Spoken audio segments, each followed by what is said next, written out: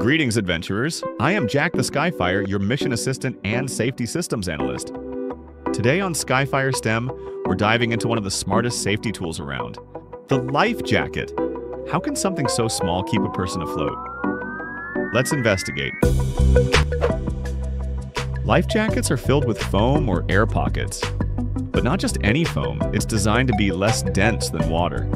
That means it pushes water aside and stays on the surface, just like a cork or a pool noodle. Here's the science.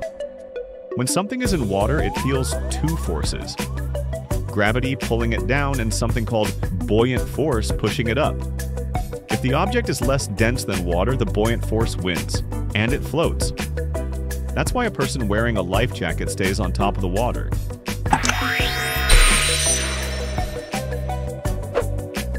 Life jackets are used all over the world, on boats, paddleboards, canoes, and even during swim lessons.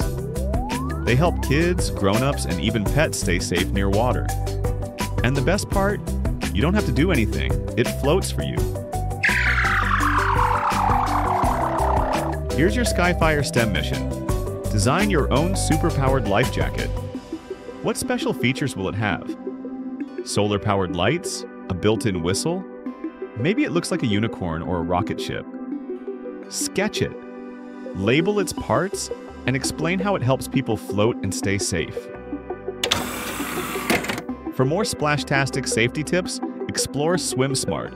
Learn the rules of the pool, beach flag signals, buddy systems, and more. All while coloring your way to water confidence.